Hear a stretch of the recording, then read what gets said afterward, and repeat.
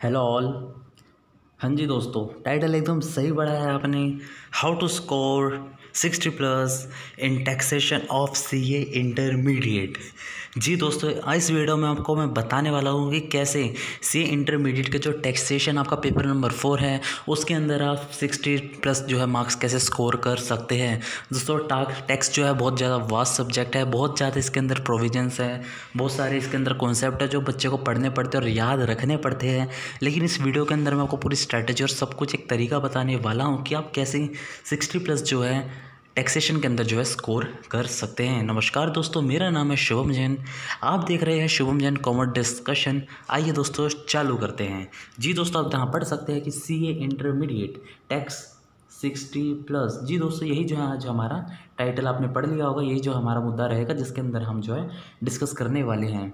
जैसे कि दोस्तों आप जानते हैं, आप सीए इंटरमीडिएट के अंदर है, आपका पेपर नंबर 4 है। पेपर नंबर 4 है कौन सा? टैक्सेशन। दोस्तों टैक्सेशन नाम का सब्जेक्ट आपका आता है 100 मार्क्स का, 100 मार्क्स का, जो बटा हुआ है आपके दो भागों में, एक इनकम टैक्स, एक जीएसटी। इनकम टैक्स है दोस्तों आपकी 60 नंबर की और जीएसटी है आपकी दोस्तों 40 नंबर की। अगर इसमें और इसका बाइफरकेशन करें तो इनकम टैक्स के अंदर ये सारे चैप्टर जो आपको पढ़ने होते हैं दोस्तों, इसके अंदर आप आईसीआई ने भी यही फॉर्मेट दे रखा है, इन 5 भागों के अंदर बांट रखा है इनकम टैक्स को कि कितने चैप्टरों में से कितने कितने नंबर का एग्ज़ाम के अंदर आ सकता है। ऐसे सेम जीएसटी का मैं उसी चीज़ को आपके साथ डिस्कस करूंगा और उसको थोड़ा और गहराई में जाके बताऊंगा कि आपको किस सब्जेक्ट्स को किन चैप्टर्स को पहले प्रेफरेंस देनी चाहिए, किन को बाद में, कि ताकि आपका जो स्कोर है वो ऑटोमेटिक जो है मेहनत करने के बाद 60 प्लस जो है चले जाए। Hard work is must. Income tax दोस्तों जैसा कि आप जानते हैं 60 नंबर की है। इसके दोस्तों आपका जो पहला ब्लॉक जो आईसीआई ने बता रखा है, पहला ब्लॉक 9 से 12 नंबर का क्या क्या आ सकता है। बेसिक कॉन्सेप्ट्स, जो इनकम टैक्स से बेसिक कॉन्सेप्ट जो आपका चैप्टर नंबर 1 ही रहता है, एंड प्लस रेजिडेंशियल स्टेटस की जो इनकम टैक्स के अंदर रेजिडेंशियल स्टेटस जो कैलकुलेट निकालते हो कि उसका स्टेटस कि नॉन रेजिडेंट है या रेजिडेंट, ROR है या NOR। तो ये है आपका ब्लॉक 1। जी दोस्तों, ब्लॉक 1 आपका आएगा 9 नंबर से लेके 12 नंबर के बीच में कितने का भी जो है आ सकता है। ऐसे ही आपका ब्लॉक नंबर 4 है जो 9 से 12 नंबर के बीच में आ सकता है, जिसके अंदर टॉपिक है computation of tax liability and total income of individual. ये भी आपका 9 से 12 नंबर का आएगा। दोस्तों मेरी राय ये रहेगी कि आप जो आपका ब्लॉक नंबर 1 है और जो ब्लॉक नंबर 4 है उसको आप साथ लेके चले, क्योंकि इनमें और उनमें ज़्यादा फर्क नहीं है। एक बार आप बेसिक कॉन्सेप्ट कर लेते हो तो टोटल इनकम एंड इंडिविजुअल जो है ईजी जो है निकालनी हो जाती है, क्योंकि इसके अंदर इतना है नहीं। जी दोस्तों, जी ब्लॉक नंबर 1 और 4। जी अगर मैं आगे बात करूँ कि आपको सेकंड प्रेफरेंस किसे देनी चाहिए, आपको दोस्तों सेकंड प्रेफरेंस देनी चाहिए इस पोर्शन को, ब्लॉक नंबर 2 को, जो आता है आपका 15 से 21 नंबर का। मे बी 21 नंबर का पूरा आ जाए, मे भी 15 नंबर का पूरा है, बट स्टिल इसकी रेलेवेंस बहुत है, ना कि इंटरमीडिएट के पॉइंट ऑफ व्यू से। जब आप सीए फाइनल में जाओगे, अगर आपका और कोई कोर्स भी करने का मन है तो दोस्तों ये चैप्टर तो ना इतने इंपॉर्टेंट है ना, आपके करियर के पॉइंट ऑफ व्यू से हर जगह जो है पूछे जाते हैं। Salary, house property, PGPP, capital gain, other sources. दोस्तों सारे के सारे चैप्टर बहुत ईजी है। इसमें जो थोड़ी बच्चों को दिक्कत आती है वो आती है दोस्तों सैलरी और PGPP में, क्योंकि बहुत बड़े चैप्टर है, इसके अंदर प्रोविजन बहुत सारा है, याद रखना मुश्किल हो जाता है, बट स्टिल मुश्किल नहीं है, बस थोड़ा आपको टाइम देना पड़ेगा। और मैं दोबारा कहूँगा कि इस ब्लॉक को प्लीज़ 100% करिएगा, क्योंकि दोस्तों इस ब्लॉक के अंदर से काफ़ी पेपर पूछा जाता है। इनफैक्ट सैलरी और PGPP का 10-10 नंबर का क्वेश्चन कभी कभी अलग से भी पूछ लिया जाता है। इसलिए दोस्तों ज़रूर कहूँगा ब्लॉक नंबर 1, ब्लॉक नंबर 2 अवश्य करिएगा। बेशक ब्लॉक नंबर 4 आपका मन करे बाद में कर लेना, ऐसी कोई दिक्कत वाली बात नहीं है, but still block number 1, block number 2 को अगर आपको इनफैक्ट पास भी होना है ना, तो ब्लॉक नंबर 1, ब्लॉक नंबर 2 आपको इनफैक्ट जरूरी करने ही पड़ेंगे। अगर आपको थोड़ा ज़्यादा बर्डन नहीं चाहिए तो स्टिल आप सैलरी को ऊपर से पढ़ के थोड़ा स्किप कर सकते हो, लेकिन याद रखना सीए फाइनल में दोबारा ये सैलरी आपको पूरा पढ़ाया जाएगा, इसलिए समझना बहुत ज़रूरी है। बेसिक चीज़ें आपको पता होनी चाहिए। स्टिल इन केस आपको टाइम कम है तो आप सैलरी स्किप कर सकते हो, बट स्टिल आपको पता होना चाहिए बेसिक तो इसके बारे में। दोस्तों ब्लॉक नंबर 3 पे आपको बिल्कुल ध्यान देना है, क्योंकि ब्लॉक नंबर 3 एक ऐसा ब्लॉक है जो आपको फ्री के मार्क्स दिलवा सकता है, क्योंकि ब्लॉक नंबर 3 के अंदर आपकी एंटायर थ्योरी है, एंड प्लस ब्लॉक नंबर 3 का रेलेवेंस आपका प्रैक्टिकल जो एक पूरा कंबाइंड क्वेश्चन है उसके अंदर भी आता है, जिसके अंदर आज 3 चैप्टर आ जाते हैं। एक तो आता है दोस्तों क्लबिंग, सेकंड आता है आपका set of loss and the carry forward of losses, and third आता है आपका deduction under section 80C to 80U। इसके अंदर काफ़ी ज़्यादा अमेंडमेंट हुई है, वो आप चेक कर लीजिएगा, but still block number 3 is also most important जो आपको करना है। आप इसे थोड़ा लास्ट में भी कर सकते हो, कोई दिक्कत वाली बात है नहीं। ब्लॉक नंबर 4 मैंने आपको बता ही दिया। ब्लॉक नंबर 5 भी आपका 9 से 12 नंबर का आता है, जिसके अंदर टोटली तीनों के तीनों चैप्टर बहुत ईजी है। बट मैं एक पॉइंट बताना चाहूँगा, इसके अंदर जो TDS है वो बच्चों को थोड़ा मुश्किल लगता है, क्योंकि दोस्तों इसके अंदर जो है 192, 183, 194 बहुत सारे JK बहुत सारे ऐसे सेक्शन भरे हुए हैं जो बच्चों को याद रखने पड़ते हैं, with limits, with date and all, with the rates. तो थोड़ा मुश्किल हो जाता है, बट स्टिल मुश्किल नहीं है। एक बार आप इसे रीडिंग लीजिएगा, अपने हाथ से शॉर्ट नोट्स बनाइएगा, आपका हो जाएगा इसी के साथ। और हाँ, इसके अंदर एक जो टॉपिक आपका provision of E filling, it's most important दोस्तों। जब आप पास्ट ईयर के पेपर देखेंगे तो पास्ट ईयर के पेपर में आप देखेंगे कि हर अटैम्प्ट में कभी कभी एक इस टॉपिक में से जो आपका क्वेश्चन है वो 4 मार्क्स का, कभी 5 मार्क्स का, कभी 2-2 नंबर के 2 ऐसे आ जाते हैं, इसलिए इसे प्लीज़ ज़रूर करिएगा। आइए दोस्तों दोबारा इनकम टैक्स को डिस्कस कर लेते हैं। सबसे पहले दोस्तों आपको जाना है कहाँ, आगे जाऊँगा, आपको जाना है दोस्तों ब्लॉक नंबर 1 पे। ब्लॉक नंबर 1 और ब्लॉक नंबर 2 को आपको पहले रेलेवेंस देनी है, क्योंकि बेसिक कॉन्सेप्ट्स आपको जब तक नहीं पता होंगे आप आगे प्रोसीड नहीं कर पाएंगे। तो ब्लॉक नंबर 1 ब्लॉक नंबर 2 को अगर आप कर लेते हैं तो आपके मोटा मैं मान सकता हूँ 25 से 26 नंबर आपके सिक्योर हो जाते हैं। अगर मैं काट पीट के लगाऊँ तो आप 20 नंबर तो डेफिनेटली स्कोर कर पाएंगे। दोस्तों अगर मैं आगे बढ़ता हूँ तो मैंने बोला कि ब्लॉक नंबर 3 और ब्लॉक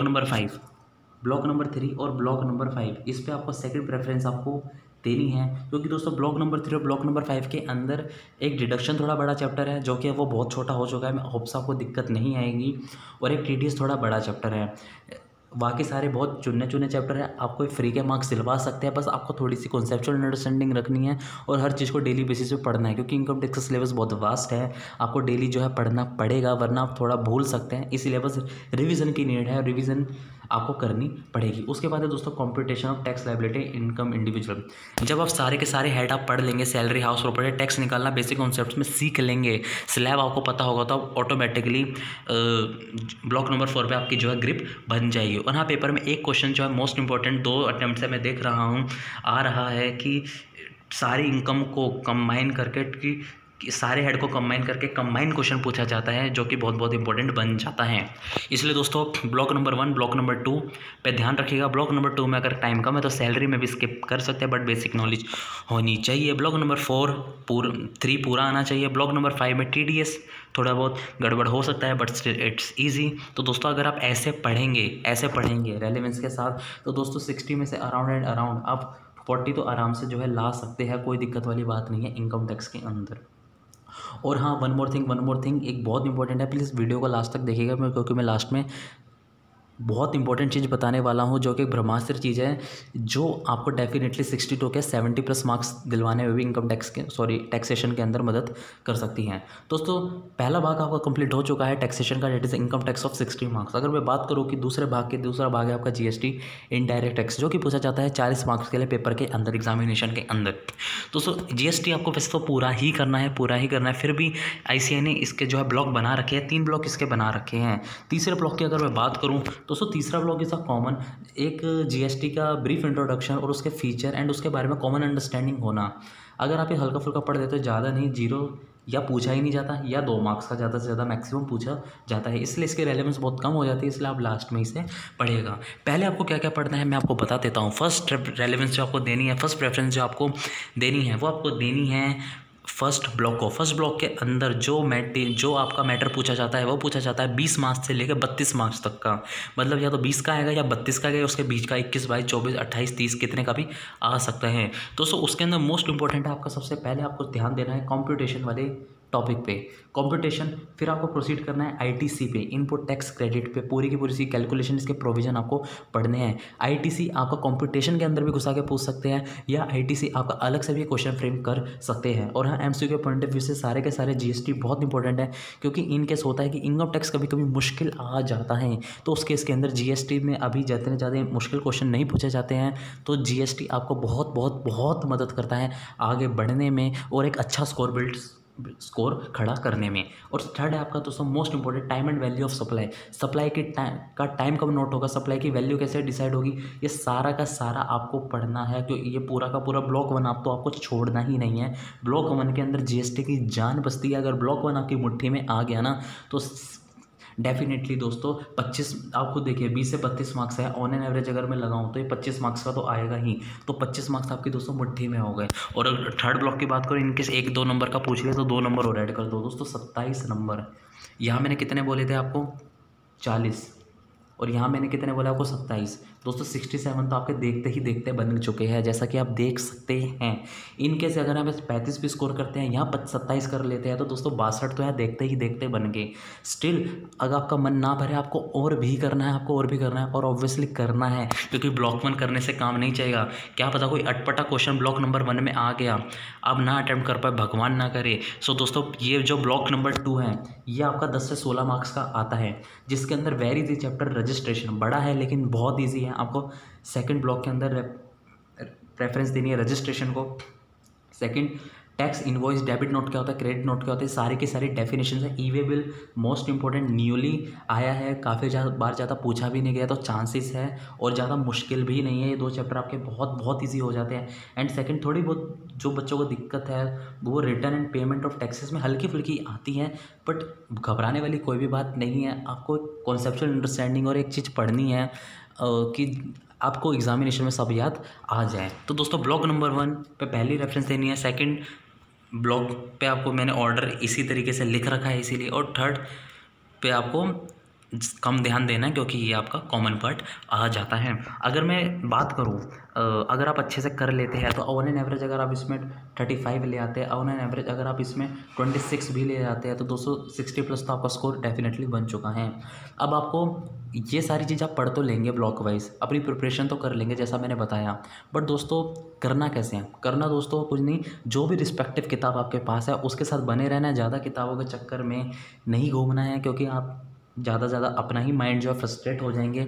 बस एक चीज़ का ध्यान रखना है, जब भी आपका कोई भी चैप्टर या कोई भी पोर्शन इनकम टैक्स या जीएसटी कंप्लीट हो जाए तो उसके तुरंत बाद दोस्तों आपको देखना है पास्ट ईयर के क्वेश्चंस, क्योंकि दोस्तों अगर पास्ट ईयर के क्वेश्चन सॉल्व कर पाओगे ना, तो इसका मतलब है आप एग्जामिनेशन लेवल तक पहुंच चुके हो। आपने एग्जामिनेशन लेवल की ग्रिप पकड़ ली है। अगर आप एग्जामिनेशन लेवल के पास 10 ईयर्स के क्वेश्चन सॉल्व कर पा रहे हो, तो हाँ आपने पिछले 10 सालों में आए हुए एग्जाम के अंदर के क्वेश्चन सॉल्व करे, तो डेफिनेटली चांस और की प्रोबेबिलिटी बढ़ जाती है कि आप आगे भी जो है क्वेश्चन जो है सॉल्व कर पाओगे। दोस्तों पास्ट ईयर एग्जामिनेशन के साथ साथ बहुत इंपॉर्टेंट आपका हो जाता है आपके जो MTP इशू करती है ICI वो करना, आपके जो RTP इशू होती है ICI इशू करती है वो करना। RTP दोस्तों करंट ईयर की तो आपको करनी ही चाहिए, लेकिन अगर आप मेरी राय माने तो जितने भी पास्ट ईयर की RTPs होती है वो भी आपको करनी चाहिए, क्योंकि इसके आपको एक एक्सपीरियंस मिलता है, आपके को नंबर ऑफ क्वेश्चन की प्रैक्टिस बढ़ जाती है।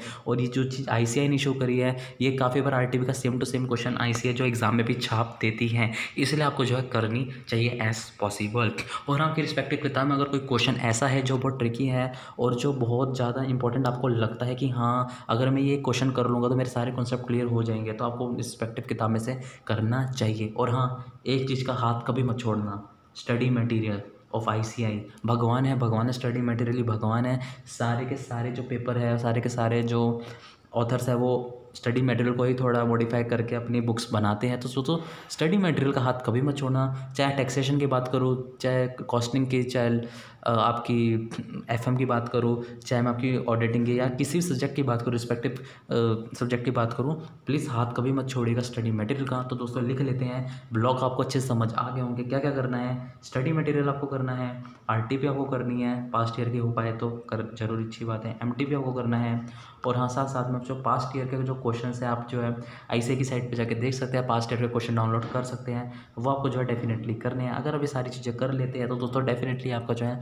60+ से ज़्यादा भी 70 के पार भी जो है मार्क्स जो है आपके आ सकते हैं, 60 तो मिनिमम आ ही जाएंगे दोस्तों। जी दोस्तों, आशा आपको वीडियो अच्छी लगी होगी। और भी जो है किसी सब्जेक्ट की अगर आप स्ट्रेटजी चाहते हैं, मैं बताऊं कि स्ट्रेटजी वाइज कैसे पढ़ना चाहिए, हाउ टू स्कोर द 60 और 65+ मार्क्स इन द सब्जेक्ट, तो आप मेरे को डेफिनेटली डीएम करिए, कमेंट बॉक्स में अपनी राय बताइए दोस्तों। थैंक यू सो मच अपना प्यार देने के लिए। जल्दी मिलेंगे एक नई वीडियो के साथ। इस वीडियो को लाइक करिए, शेयर करिए अपने दोस्तों के साथ, ताकि सब इसका जो है फ़ायदा उठा पाए। मेरा नाम शुभम जैन और आप देख रहे हैं शुभम जैन कॉमर्स डिस्कशन। अब लेते हैं विदा, जल्दी मिलेंगे एक नई वीडियो के साथ। धन्यवाद।